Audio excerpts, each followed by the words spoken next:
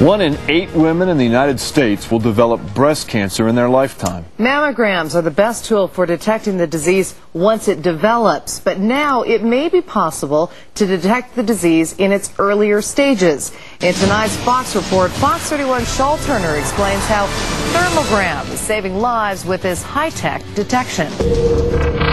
These colors can reveal what the future holds. This is a thermogram, an infrared reading of heat in breast tissue that can indicate signs of disease. Excess estrogen activity that may be working in your breast. 34-year-old Candy Campbell is under the recommended age for a first mammogram, but she wants to know if she's at risk for breast cancer now. By the time I get into the system to get a mammogram, I'm going to be in my 40s, and I don't want to find out that 10 years from now it's too late. The early detection can save lives, and perhaps more important to some women is it saving their breasts. Tisra Derflinger at the Thermogram Center in Louisville says these pictures provide doctors with a head start they can't get with mammography.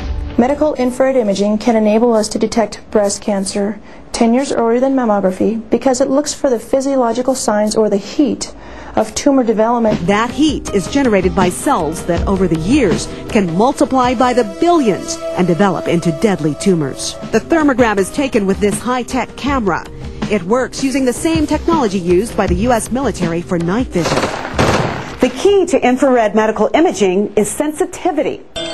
This is a live infrared image of my face on the camera at the Thermogram Center. As you can see, even the coolness from my own hand will change the image. Here you can see how the camera even picks up the coolness in our news photographer's cheeks and ears. I would ask you to go ahead and have your hands please clasped behind your head. The camera is taking 76,000 temperature readings of this patient's breast tissue. The computer constructs the picture.